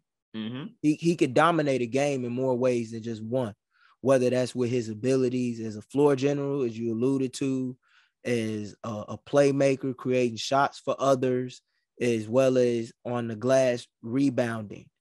Only thing that would be my biggest concern with him going forward is his ability to defend at a high level. Right. That to me is what made Lonzo Ball a special player, and a player who I believed at one point in time would not only be an all-star in this league, but a guy that would lead the league in assists and a guy that would also be a first-team all-defense selection. I really believe that. Now, I don't know, but when I hear reports like that, it's very depressing. As a fan of the game, no matter what allegiance I have to a specific franchise, and I have none, there's no bias here, but I hate to see that because I know how important just watching this Bulls team over the last couple of years with the likes of DeMar DeRozan, Nikola Vucevic, and Zach LaVine, I know how important he is to that offense. Mm-hmm. He's the man that makes the whole regime go.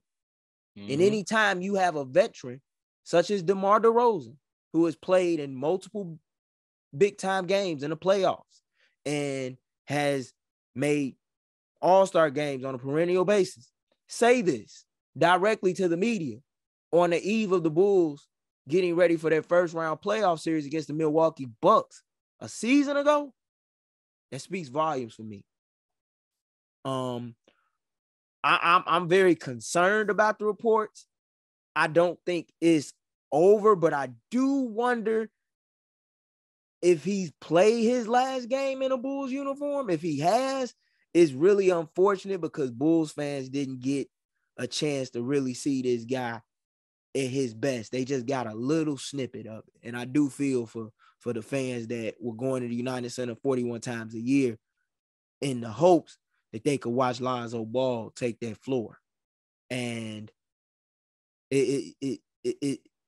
I don't know how I really don't know how they're going to adjust to it. I don't. And like you said, they need a point guard. It's been a lot of recent reports and rumors that there's a possibility that a reunion with Derrick Rose could be in the cards. I don't know. Mm-hmm. But man, when you see this report on Lonzo, man, it just it's worse. It's my worst fears confirmed. Yeah. You know, it's like people been thinking this, but no one's really said it, and now it's finally been said. But wherever he goes or wherever he ends up, if it's here, I hope he's able to return stronger than ever. The thing that's so crazy about it is he's only 25 years old, and he turns 26 in, I believe, October, as I have in front of me. Yeah, October. So if he can find a way to just get right within the next year and a half, I would love to see it, because the game is at a disservice without him. And for a kid who came into the league with so much pressure on him because of his father, and I love LeVar Ball, but you know, he hyped him up, and I understand, you know, any father that has put in the work with their kids and watch their kids put in the work, I feel like they have that right in empowering their kids. But man, I think he was really just getting started on making LeVar look like the smartest man in the room. I really do, but it's really unfortunate. Yeah, man. And not just LeVar Ball being the smartest in the room, Magic Johnson too. Because Magic Johnson took the gamble on drafting Lonzo Ball, knowing you already had D'Angelo Russell at point guard. And Lonzo Ball, you can argue, especially with the development of D'Angelo Russell this past year or leading up to now, Lonzo might have been the better option if he was still healthy. And if he would have worked well with the Bulls, obviously, would have changed the trajectory of where we were going. And that's just not the reality. I do think I think this is the last Alonzo Ball, if the Bulls are smart, because the Bulls are now feeling the pressure from everybody, knowing that you can't accept the mediocrity you've been playing the past year and some change now. You have to make changes. You have to be aggressive in creating and getting this point guard situation resolved. And you can't wait for Lonzo Ball to come back through that door, especially now that you already supposedly thinking privately he ain't gonna come back. That should be your trigger right there. Even the second surgery should be your trigger to like, okay, we need to get somebody in here, because it's not a guarantee. Bulls already have a bad history with knees. Derrick Rose.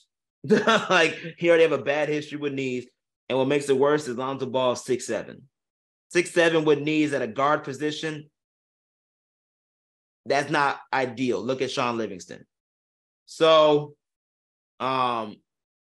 he can come back like Sean Livingston did and change his whole career, be in the right situation and win. But at the same time, you know, the Bulls got to put themselves in the best position to do what's best for them to win right now. When you got DeMar DeRozan, Zach LaVine, and it looks like re-signing Vucevic at the forefront. So Bulls got some tough decisions to make, and it's unfortunate this report comes out in the midst of them trying to figure out what the direction is going to look like. For sure. And speaking of tough decisions to make, I gotta ask you, man, as we open up this fact or fiction segment, a game in which we'll explore whether or not we're buying the top rumors that are surfacing around the league as of the moment.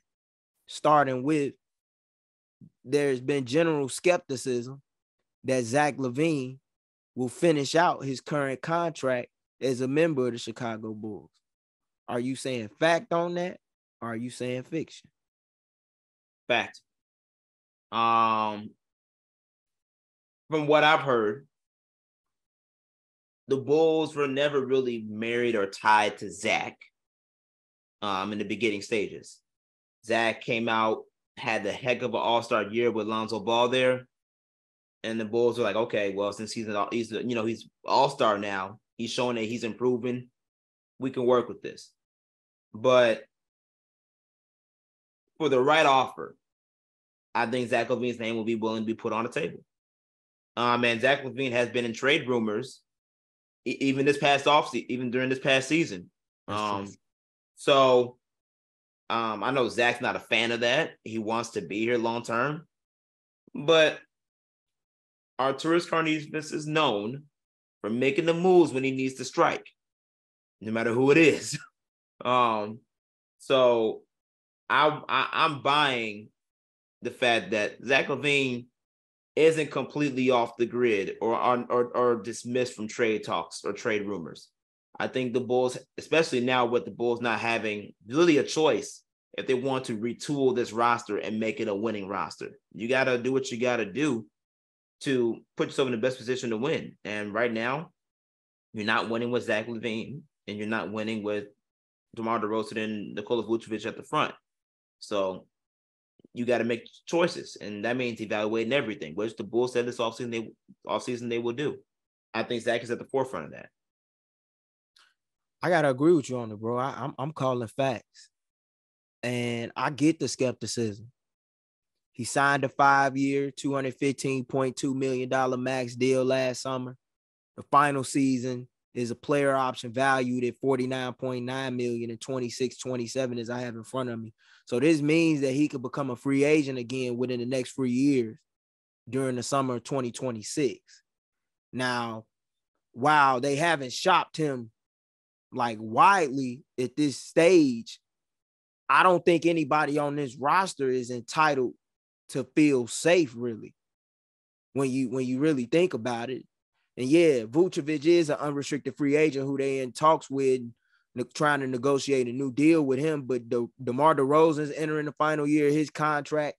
Kobe White can walk away if the team doesn't match an offer sheet from him for him this summer. And with Lonzo, as we discussed, possibly missing all of next year, as well as future time following his third knee surgery. Yeah, they could easily shop LaVine. They could shop DeMar too. They could shop everybody.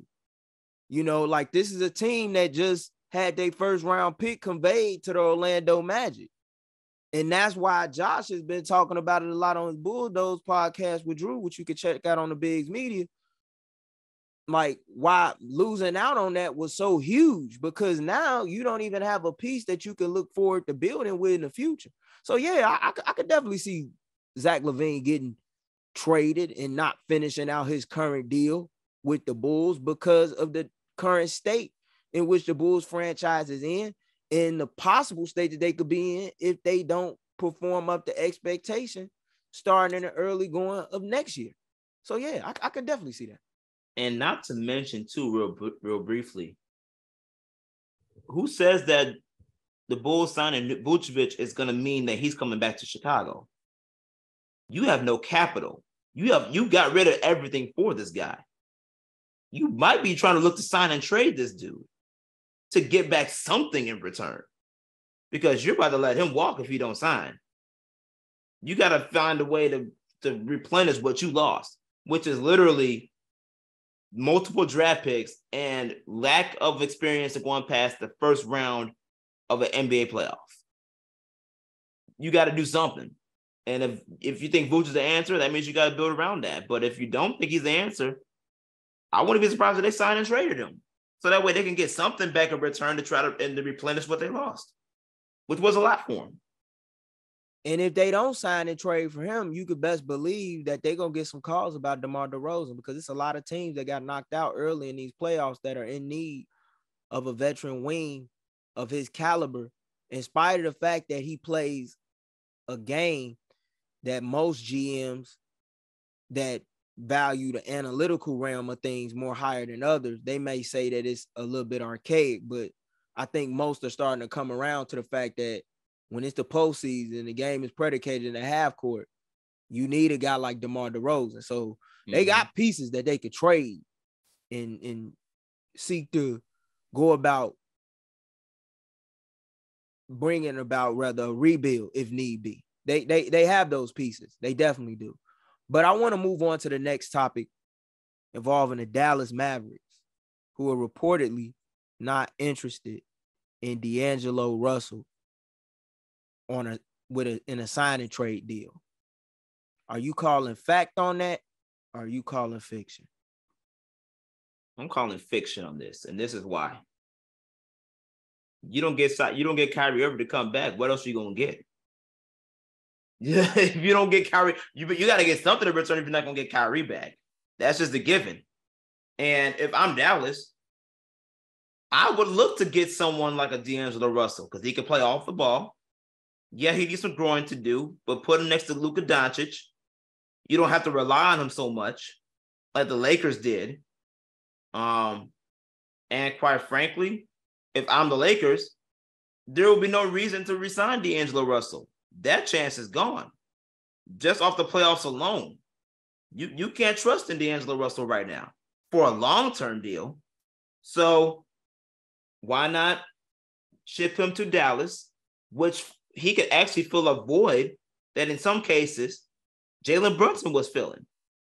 I'm not saying he's going to do it to that level, but there are some similarities in the game if they both play, if you compare it to, there are some similarity.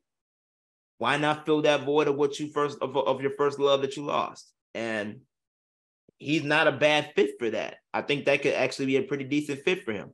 And it opens the door for Kyrie to go to LA, which is honestly probably his best move. So yeah, I would call fiction on that if I'm Mark Cuban. You can say in public, I don't want him, but behind the scenes, you peeping the situation out. Yeah, I call fiction on this too, bro. I don't think they can rule out anything because no one knows what Kyrie Irving wants to do in free agency.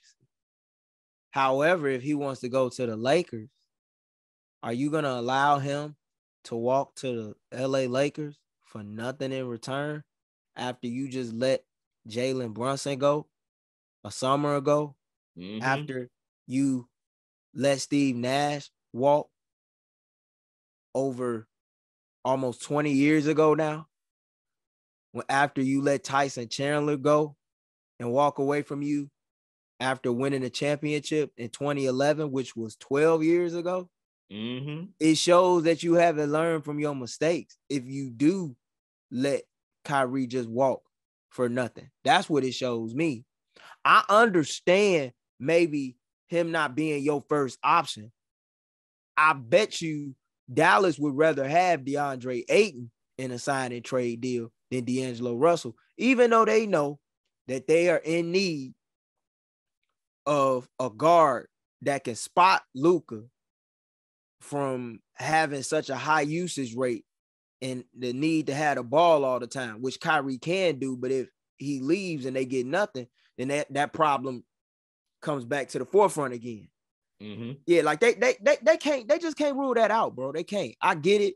You know, D'Angelo Russell, he didn't really help his value in these playoffs with his lack of defensive intensity and his inability to shoot the three ball consistently and make plays in a pick and roll game, which is what we've known him to do when he's playing at a high level. But you can't rule that out because you got to leave with something if you are the Dallas Mavericks, especially after the way in which your season ended this past year.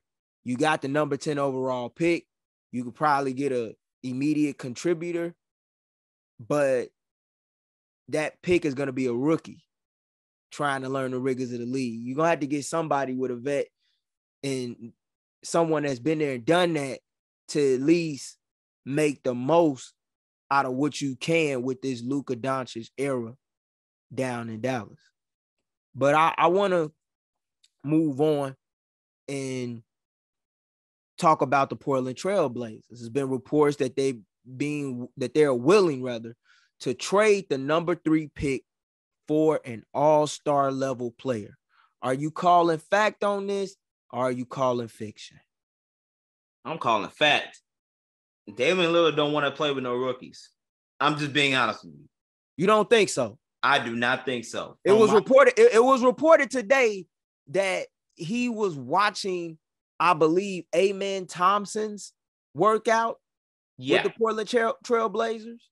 Yeah. Let's put it this way. I won't be surprised if they're doing their due diligence. Any team's gonna do their due diligence. That's true. But when I tell you I went to the combine and came back from the combine with the same thing, that's what I was hearing at the combine. That Portland's really willing to trade that pick. And you know, Damian Lillard has made it known to them and made it onto the public. I prefer not to play with a rookie. I just don't. He wants to play with top tier talent, which he should. He's an all-star. And the face of the franchise. He should. So what I've heard, there's 3 options they want to look at. Mikal Bridges, Pascal Siakam, and Jaylen Brown. With Mikal Bridges being number 1 because they're boys. And they've trained together. They have a rapport together. People got it twisted when Damian Lillard went to the Brooklyn Nets game in the playoffs thinking, oh my gosh, Mikal's trying to recruit Dame Lillard. Nah, bro. It's the other way around. And I do believe that now that they know they got this 3rd pick, I don't know if Sean Marks will pull the trigger, but it's going to be very enticing to look at that and say, you know what, with that 3rd pick, I could replace Mikal Bridges with Brandon Miller. Not a bad look. So, with that being said, oh yeah, Portland Trailblazers is definitely looking to see what they can get for that 3rd pick. I'm pretty sure it's going to be ideally maybe a 3 or 4 team trade to make all this possible, to get with maybe whomever they want. But Damien's telling them people, do your due diligence in case you can't make anything work, but don't get it twisted. Number 1 priority, I need one of these 3 guys here. I'm going to say fact. I know Portland's not going to seek to settle with Damian Lillard still intact, and that's one thing that they can't afford to do. But to say that you are all in when it comes to building around Lillard and trading arguably one of the highest draft picks in the history of your franchise, this could either go really good or it could go really horrible. Yeah. And they better make sure that star that they're getting is a bona fide star. I wondered why Dame was in Brooklyn during the 1st round of the playoffs of the Sixers next series. I won't lie, but I didn't think it was him being there because he wanted to go to Brooklyn. I didn't think that had anything to do with it. I did think it was a motive, but I couldn't process that at the time. Now that I've been hearing these reports, some of the same in which you've been talking about the last couple of weeks here on Open Run as well, I get it. I could see Mikal Bridges being a possibility. Would I trade him if I was Sean Marks? Hell no. I wouldn't trade him. I wouldn't trade him. And yeah, you could think about the possibility of getting Brandon Miller, but you don't know what the Charlotte Hornets gonna do in number 2. That's true. So, that's a lot of what ifs right there. But yeah, I think they're gonna keep trying to build around Damian Lillard, but they need to get a really good return for this pick or just keep it if they can't. Because if you trade the number 3 overall pick for someone like, let's say, John Collins, no disrespect, that's not a move that's going to just make me say, okay, I got to keep my eye on Portland. Because they just got John Collins. And then, mind you, whoever this star is, you better make sure that they're locked up for a long period of time because you still got to find a way to pay Jeremy Grant. So, it's a lot riding on that. But want to go on away from Portland to New York, where the Knicks have Josh Hart, who will be set to hit the market this summer as an unrestricted free agent. There's been reports that he's thinking about garnering $18 million per year on a new deal. If you were a general manager of a franchise in the midst of contention for the NBA playoffs or trying to make that next step, would you be willing to give Josh Hart $18 million a year on a new deal? You think that's fact that's being reported? Or you think that's fiction? I think it's fact that it's being reported that this is what he's seeking. Okay. But if I was a GM, I wouldn't give him $18 million. Okay. I wouldn't give him $18 million. But for the Knicks, I think they have no choice because the roster is already so depleted as is. It's going to be hard to find someone to fill in that type of void with the makeup of the roster they have now. And there's no guarantee that you're going to trade Julius Randle or anyone or bring in anybody else. So if that's the case, you might have to break the bank a little bit to keep Josh Hart. And I think the Knicks will be willing to do it, considering that he would be paid such dividends for the Knicks during their playoff and their postseason run, especially the second half of the season when they traded for him. I think they would break the bank for him. And I think Jalen Brunson would vouch for it. For sure. But if I'm a GM, am I giving him 18 mil? No. No, I'm not. I think in this NBA economy, man, he got an argument for it. I think it's fact that that's what he's seeking. And he may never be an all-star, but when I look at guys like, no disrespect, Joe Harris, making $3 million more, why Josh Hart can't get it? Why Josh Hart can't get 72 mil for 4 years, man? He in the prime of his career. He put up 10, 7, 3, and 1 off the bench, for a Knicks team. Don't really turn the ball over. Shot the ball over 50% from the floor and over 50% from 3. Plays excellent defense. Defense, might I add, that could be very vital on a championship contender. Because, we look at a guy like Bruce Brown right now in the NBA Finals. Yeah. Josh Hart could easily be one of them guys in the next couple years. Yeah. He that good.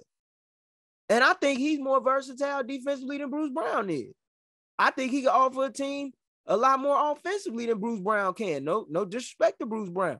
And I think the Knicks defense went to another level with Josh Hart. Yeah, I think if they could give him that deal, that would be a quality move from Leon Rose in World Wide West in the Knicks front office, man, because he could either be a guy that you slot in as a starter or coming off the bench.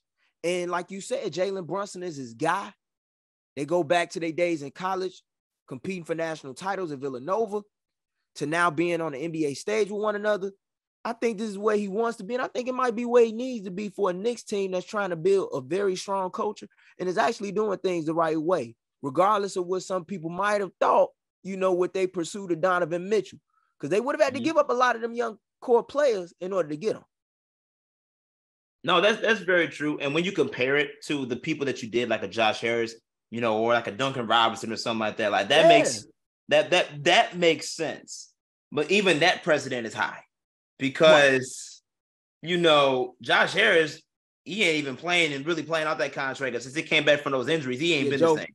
Yeah, he's been broke. And Duncan Robinson just had a chance to revive himself, because you're talking about someone who literally throughout the entire season was benched. And then and had to come into the playoffs and catch fire, in which he did. So because of those scenarios and putting Josh Hart in that same category, I mean, he's not the best. He's not a shooter like Josh Harris or Duncan Robinson. He does more things on the other end for sure. But yeah, it's a real fine line for me with that. And I'm not saying it's impossible. If Josh Hart can get that bread, by all means, go get it. I know the Knicks will probably do what they can to give it to him. Or any team would probably give it to him in today's economy, like you said. But that's a fine line when you compare it to those guys who have their ups and downs and living up to that contract. Yeah, but I'm going to carry on. This is the last topic as part of our fact or fiction segment. Been reports that the Raptors are not sure as to whether or not they'll be buyers or sellers this offseason. Are you calling fact on that or fiction? Fiction. They selling like a mug. They're going to be selling. They selling like hotcakes. Because it's a new era. No Nick Nurse. There's the question marks with Nassim Ujiri about how long he's going to be there and if he might want to go somewhere else. And I think they used, like we talked about earlier in the NBA season, they use the trade deadline to see what the market is for those guys now. They have a set standard of what to go for. So when they revisit these conversations for guys like Gary Trent Jr., Pascal Siakam, OG Anunoby, you know what the standard is for their market. They're going to exploit that this offseason. And I think a lot of it does depend on the coach they bring in as well, because they don't have a head coach right now. So depending on which head coach they bring it's going to determine whether they're going to buy in or they're going to sell. But my initial point right now, yeah, they're selling. And they use this season to figure out what that market is going to look like. So when the offseason comes, I bet y'all willing to spend. All right, we'll see what that looks like. We'll revisit this again and make sure what you offered in the regular season is either the same or better offers this go around. But they selling them things. Yeah, and they've been on a head coaching search unlike any other because they've been interviewing some interesting names. JJ Redick even got an interview with the. I don't want to get started with that, bro. On top of Steve Nash. I could get Steve Nash getting an interview with him being the face of Canadian basketball for a long period of time. Mm-hmm. Had a few good years with the Nets, despite getting fired early on this season, and maybe getting a fresh start in Toronto with a front office that backs him. That could be what he needs to prove his skills as a head coach in the league. Mm-hmm. But I'm calling fiction on that as well. Now, I don't know if they selling or not. They might not want to share their plans fully, but they've had more than enough time to make a decision within the confines of their organization to know what they're going to do. And yeah, I do believe that the lack of moves that they made last year during the trade deadline was a way for them to gauge the market to see how much a guy like a OG Anunoby could be worth if they wanted to put him up there on the market. They also can't control what these players on the free agency market are going to do, such as Jakob Poeltl, Gary Trent Jr., and Fred VanVleet. But yeah, if they did sell, I wouldn't be shocked.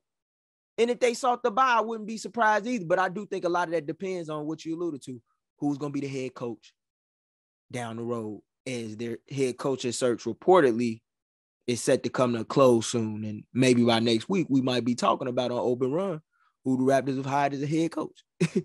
You're right. I'm going to be interested to see who the person is going to be.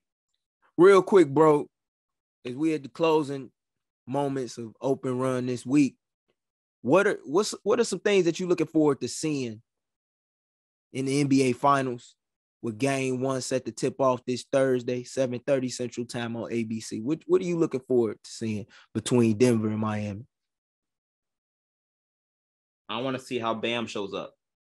Bam's going to have a tough assignment on him regarding the Joker, man. And I'm not saying he's going to have to completely stop him, but Miami got to find a way to slow them down, which leads me to my second point. I'm going to look after how often they going to play this 2-3 zone and how soon is Denver going to break it. Because that may be the difference between a sweep and at least 6 games. Especially if you're talking about Miami flourishing the way that they can flourish, not just on the road, but at home as well. So those are the things I'm definitely going to look forward to see if it's going to make or break this series, which I believe it can. Who you think going to take it? My heart says Miami, but my mind says Denver. My mind says Denver. Denver has too much firepower. He just got too much firepower for them to deal with. And if you talking about Michael Porter Jr. and Aaron Gordon and Jamal Murray showing up in the way that they did in this last series and have been throughout the playoffs, I don't think Miami has enough reinforcements to slow them down. You know, I get the Denver pick. I get it. I had to make a bet though. I had to make a bet. That's what I'm saying. Buckets. That's what I'm saying. And that's what you just took the words out of my mouth. I feel like it's time to go gambling. With these NBA playoffs, all the wild stuff we done seen, I want to go gambling. I think Miami winning this in 6 games. I do. And I am eager to see how this 2-3 zone is going to be attacked on Denver's side of things. Because if they think that they could just beat this by shooting over the top and them shots not falling, this series becomes so much more interesting, man. And I'm really looking forward to that Bam and Jokic matchup too.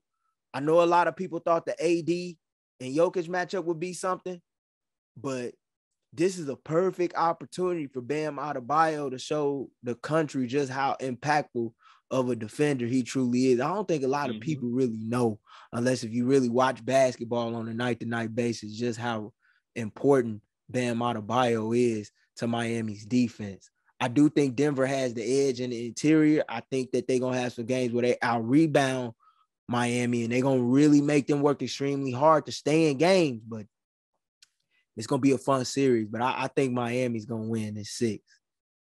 I hope so. I just wish I was in Miami. You know how wonderful it is to be watching Miami basketball in June on the beach? Oh my gosh. That's marvelous. I wish we had that exposure.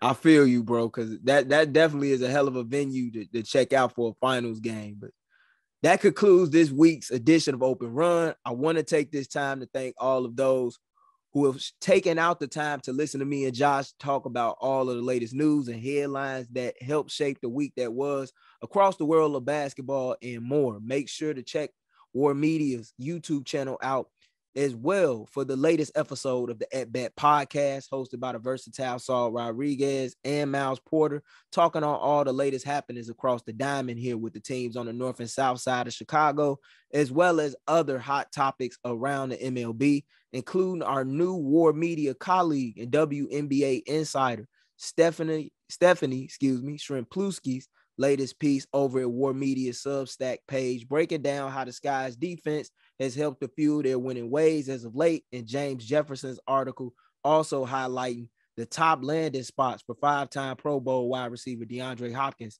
who is on the free agency market for the first time in his career after being released onto the open market prior to the conclusion of last week by the Arizona Cardinals.